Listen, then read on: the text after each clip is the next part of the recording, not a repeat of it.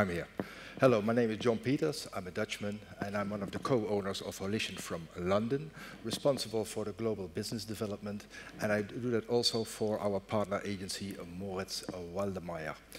My colleagues and myself, we speak frequently on conferences all over the world about the digital disruption in the retail space, and I will do that here today too. Holition, it all started just before the launch of the iPhone, just before Twitter came on the market, and in those days when my colleagues founded the agency, Facebook only had 1.2 million subscriptions, which were students at American universities. And they started the agency out of frustration because the luxury brands they worked for were quite reluctant towards digital. In the luxury world, it's all about the weight of the Rolex watch, the smell and the quality of the leather, the stitching of a Birkin bag, etc.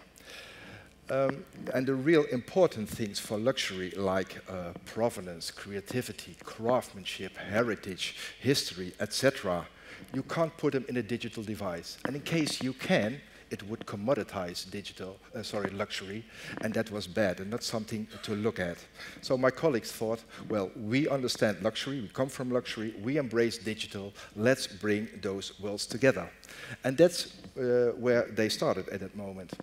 I'm not a technologist, neither are the founders of Holition. But yet we seem to be a technology company because everything we do has a technical edge to it. We are much more interested in the role of technology, especially the role of technology between old-school luxury and this emerging digital interested consumer. So what you see here is the famous map of Facebook with all the subscriptions and how they are connected all over the world. But actually, this map tells you much, much more. It tells you that digital is able to break through barriers all over the world, barriers regarding age, gender, geography, race, and religion.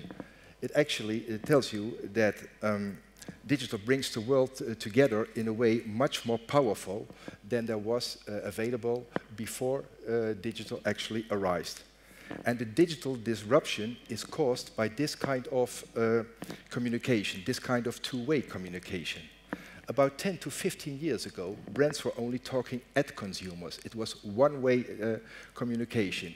They told you what to wear, what to like, how to behave, etc., etc. But nowadays, we all have a voice, we all have a vision, we have our network, we have our social media. And think about the vloggers and the bloggers and the power they have. So today we have our two-way communication and we can talk at people, we can have conversations. And one who really understood this idea of two-way communication was Steve Jobs. And he actually called it the infinite loop. It was at the very heart of everything what Apple did. And with the infinite loop, he meant the phenomena of a connection between a brand and a consumer that is so strong that that same consumer would buy automatically the next new product of that brand. And we all know the phenomena of Apple fans queuing in front of an Apple store when a new iPhone will be launched. And he actually called the street of his headquarters after this idea. It's called One Infinite Loop.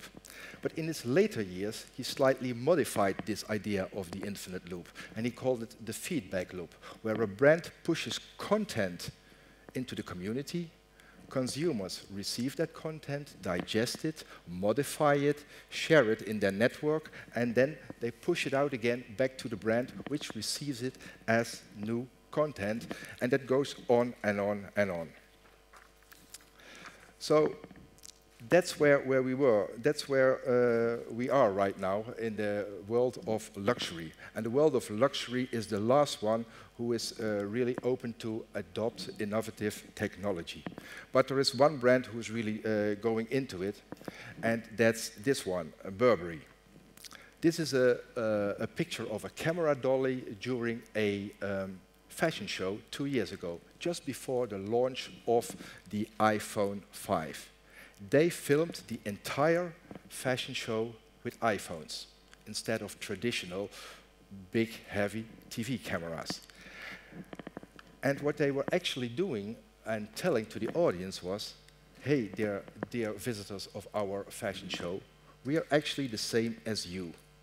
We film it just the way you film it. We send it out to our network just as you are sending it out to your network. And this was the first so-called democratized fashion show. Here you see a limited overview of our client portfolio. And many of them are high-end luxury brands. And what all those high-end luxury brands have in common are the stages in which they are when they deploy immersive digital technology in store. And the luxury brands mostly are in stage 1, 2, and 3. When they start with immersive digital experiences in the store, it's not in the store. It's in an art gallery, it's online, or during a pop-up event on a trade fair, etc. The next stage is they do it close to the store, just in a store window and temporarily. And the third stage is they take it actually in store, but only for a limited period. Stage 4 and 5, you will not see them in the luxury world. Stage 4 is for a few brands outside of the luxury world. And stage 5, I don't think there are brands in the world who have immersive digital experiences in all their stores globally. So, and now I'm going to show you now a few examples of projects of luxury brands in stage 1, 2, and 3. This was actually our very, very first project many years ago for Tissot, the Swiss watchmaker. They make watches, they sell them to retailers, and the retailers sell them to the end consumers. But the retailers never gave back the data to Tissot, and Tissot wanted to build a database. And we helped them with that, and we did it in this way. This was an advertising campaign.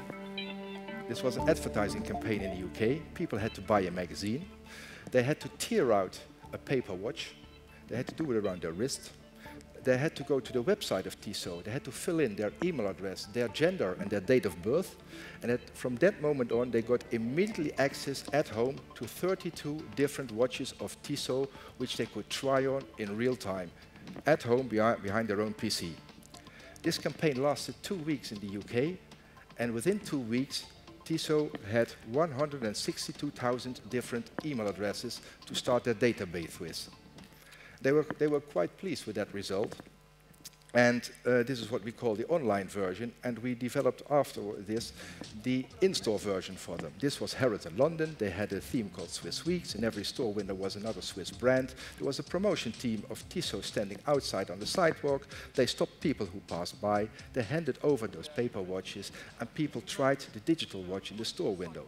But what actually happened was that a lot of these people who passed by coincidence because they left the office for a sandwich during lunch or whatever, they went into Harrods to the Tissot shop-in-shop to try on the real watch.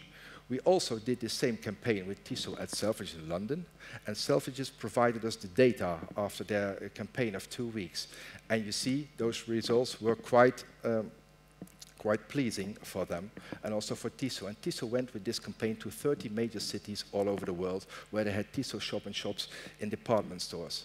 And we did something similar for Boucheron. Boucheron is a very high-priced jewelry brand from Place Vendôme in Paris.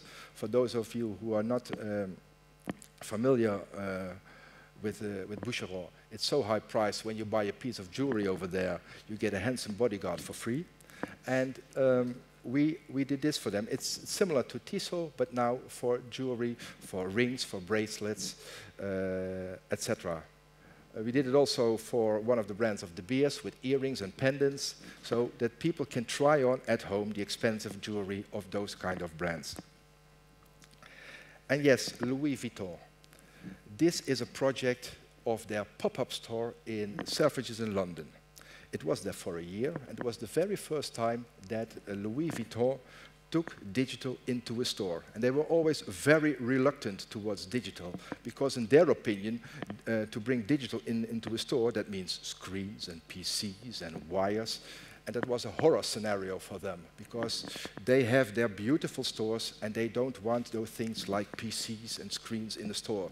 So we solved that for them by telling them, use something which is already there and change that into something digital. And what's in a Louis Vuitton store, that's a table. So what we did was we switch the top of the table with a screen. And when you take a product of Louis Vuitton from the shelf and you put it on the table, then suddenly the screen opens. And then the screen shows you complementary products that go with the physical product. And the screen starts to ask you questions like, is it for a man or is it for a woman? Is it for business or is it for leisure? And every time when you touch the relevant answer, the complementary products change. So it's a kind of a sales assistant that helps the customer to go through in an easy way through the whole product range of Louis Vuitton. But they only did it for a year. So this is an example of an immersive digital in-store experience, but just temporary. There are several reasons why many brands get tech wrong into a store. Many who bring technology into a store are believing that it makes a stronger connection between a brand and a consumer. We see a lot of tech in store all over the world. And we are convinced that in over 80% of those digital solutions, it is doing actually the opposite of it. It builds actually a barrier between a brand and a consumer. And there are several reasons for it. The first reason is it's very difficult to get people to use tech. Maybe you experienced it by yourself or you saw it on YouTube movies. When there is tech in store, often it is accompanied by a staff member. A staff member that persuades the customer to approach the tech, explains how it works, and helps the customer to experience what the tech is for. One of the legacies of Steve Jobs was that he reduced the distance between humans and technology. We all have our smartphones. We download apps. There is not even one app that goes with a manual. We download an app, we open it, we navigate through the app, we make mistakes, we close the app, we open it again, and that's quite a private experience in your own comfort zone. You can't expect from a customer in the middle of a store, surrounded by many other customers, to do that same experience what he does on a smartphone. It gives him the feeling he looks like an idiot. And that's why often tech doesn't work in store. It's just there, it stays there, and people walk around. Tech has got to be beautiful. There is many tech in store that looks poor, ugly, etc. This is one example. When you go to a store and you want to buy a suit or a dress, you put it on, you're standing in front of the mirror, and then you want to look attractive, beautiful, cool, elegant, sexy. This is none of that. So digital should start where the real thing ends. And the real thing is a mirror. And if it doesn't do that, it damages your brand, and it's a waste of money. So there is too much complex UX and unbeautiful experiences, and the goal should be meaningful UX and beautiful execution, really beautiful execution. And this might be an example of that. This is a flagship store of Uniqlo in San Francisco, and we solved the issue for many men. You don't have to try on many jackets anymore because Uniqlo is about many colors. Just put on one jacket, and if the fitting is right, in the mirror, only the colors change.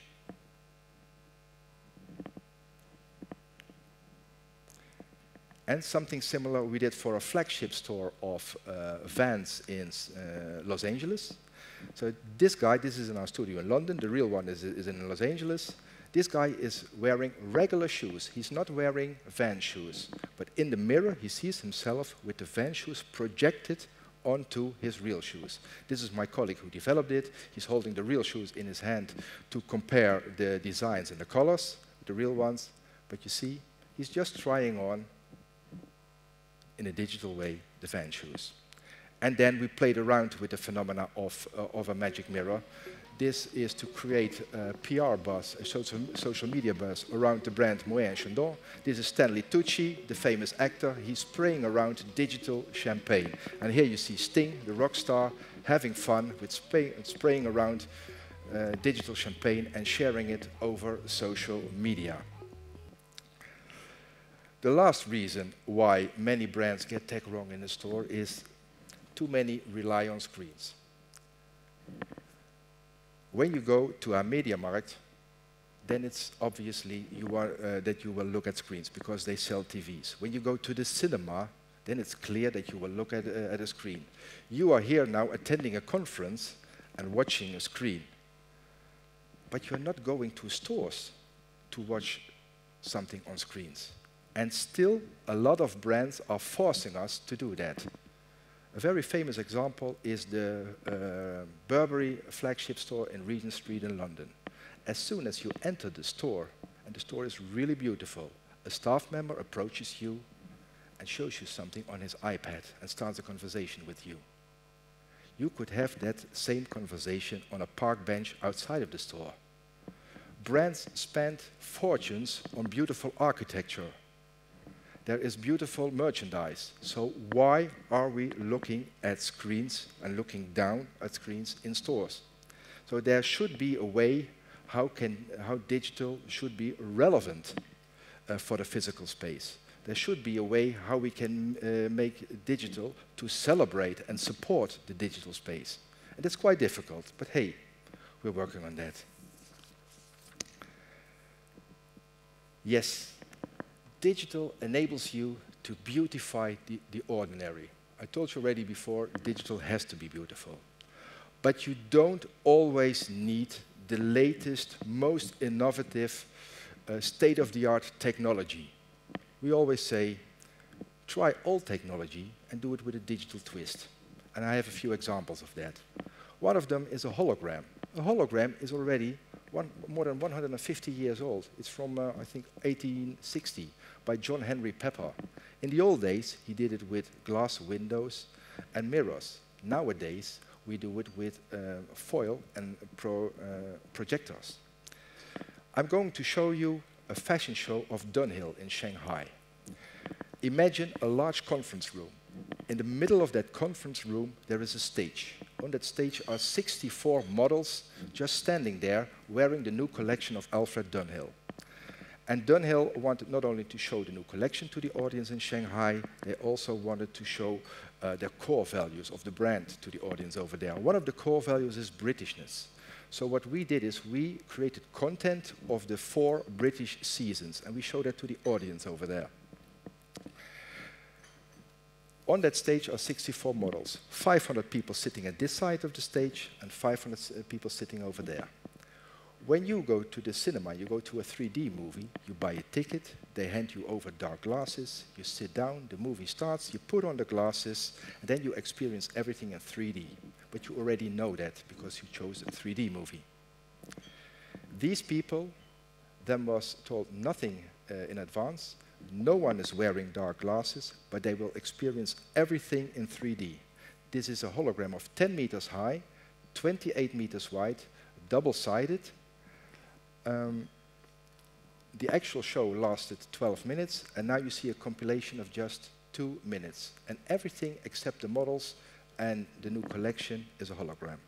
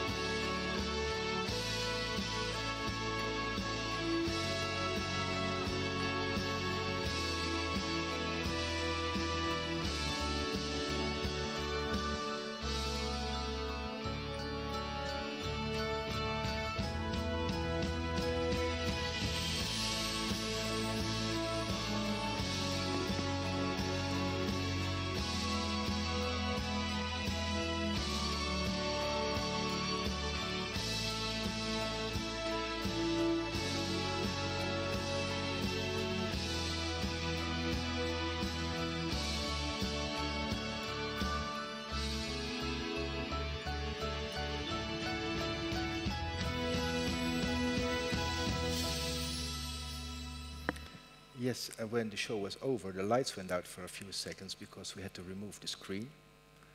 And then the lights went on again, and the models were still standing on that stage. And a lot of people from the audience, they walked up the stage. Of course, to look at the collection from a close distance. But there were also a lot of people, when they walked up to the stage, they were looking at the floor. Just looking at the grass and the flowers. They just didn't get what happened over there. And Dunhill uploaded a video of this event on social media in Asia. And within a few days, it was shared and viewed over a few million times. This was my first example of to beautify the ordinary. The second example will be a project with mirrors. It's an old technology, a mirror. It exists already for many, many centuries. And when you put two mirrors exactly opposite of each other, and you put something in between, that object will be infinitized because of the reflection into eternity, into infinity. So what you're going to see is an experience house of Dom Pérignon in London. It was a pop-up event. And in that experience house, we built an infinity room. It was a room of approximately 4 by 5 meters, completely cluttered, also the ceiling, with many mirrors. And we projected content on those mirrors. And there was a kind of music and a low voice telling the story of Dom Pérignon champagne.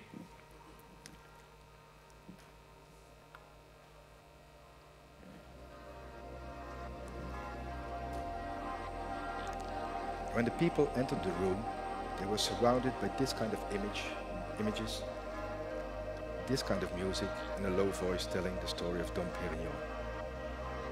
And we heard from the visitors, their experience was when they entered it, they had the feeling they were sucked into the world of champagne.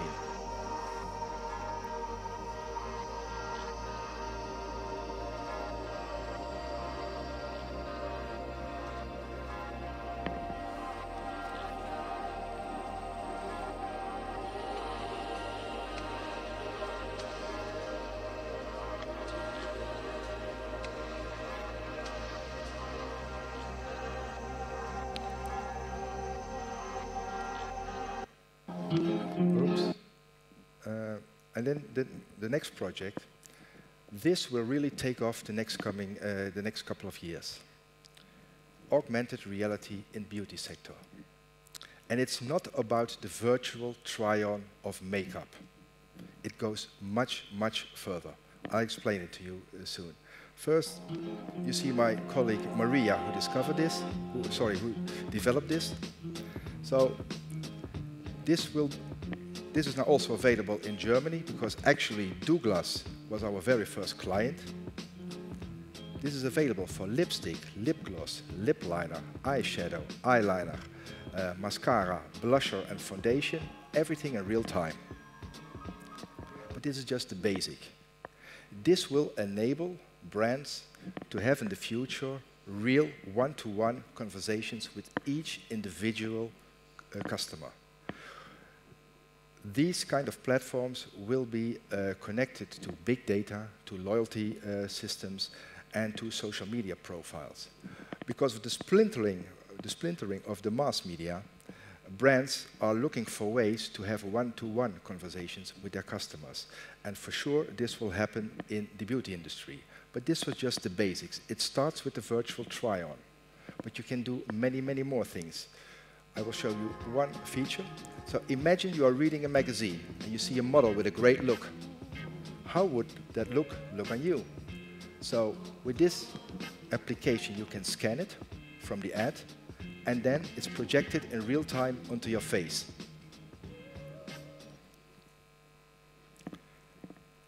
And it goes further. This is Rimmel. We developed this application for them not only to scan images from a magazine, but imagine you are in the office and a colleague comes in. And that colleague has a great makeup look. And you think by yourself, how would that look on me? Then you take your smartphone, you scan her face, the application analyzes the colors and the shapes, and then you can see yourself with the look in real time of your colleague. And it's just starting. Soon there will be augmented reality tutorials because it's quite difficult for a lot of women to do those great, beautiful looks.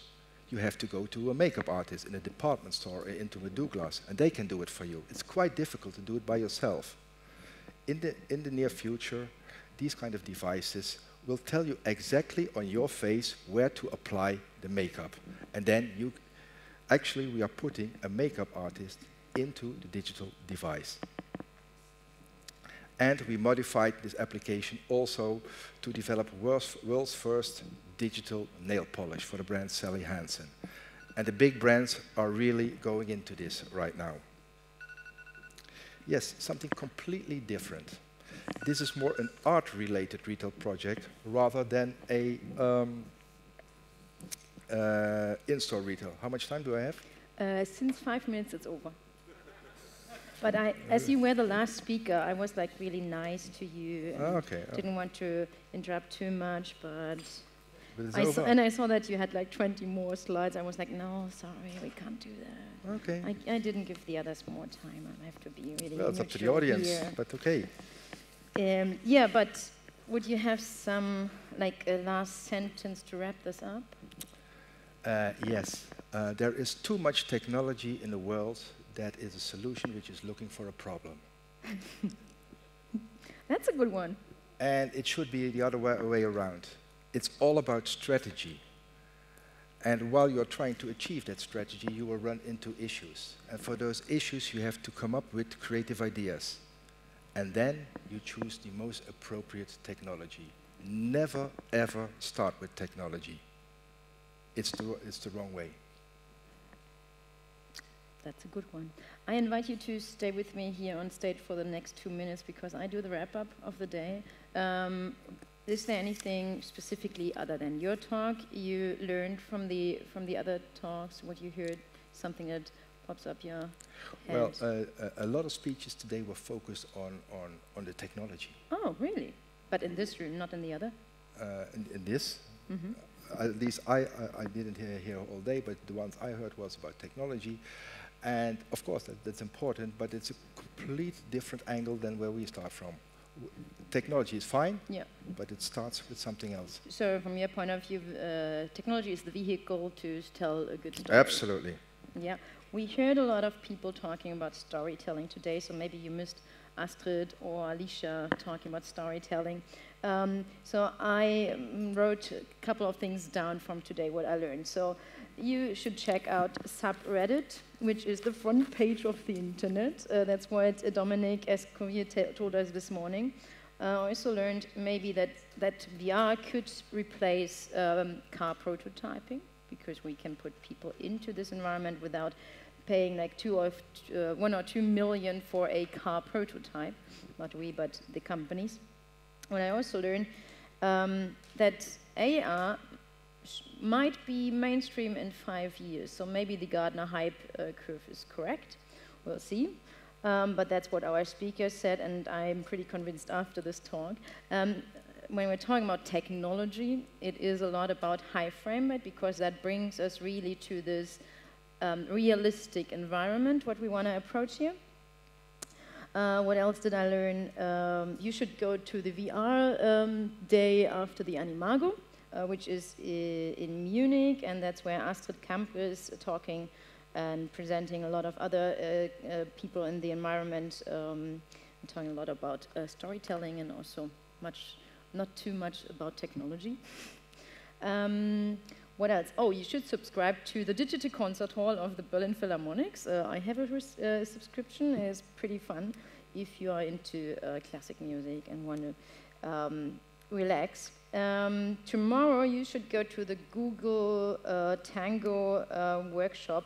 Actually, it's the workshop with Cologne Intelligence, where they talk about indoor navigation with Google and Google Tango.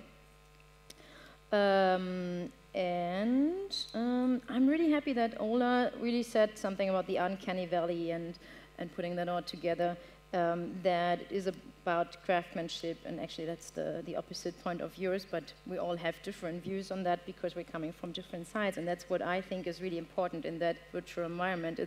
It's holistic and it's interdisciplinarity.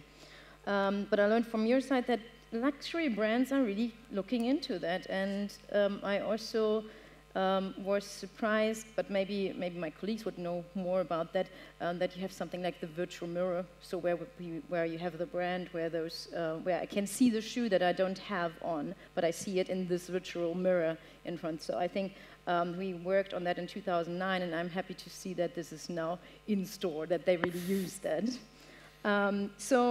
And I couldn't listen until the end what Clemens said earlier, because I had to do my own presentation, but I want to, I quoted you, by the way, in my presentation, so I want to wrap this up with this quote from Benjamin Franklin, which was, "Tell me and I forget, teach me and I may remember, involve me and I learn." That, I think, will bring us to tomorrow's speeches. I can't point out anything of that, because they all are highlights. There's not one highlight, they all are highlights.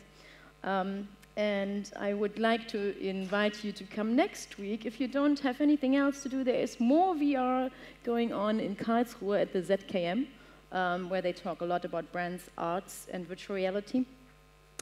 And you heard earlier on that there is another thing going on in Los Angeles, which was the 13th and 15th of October.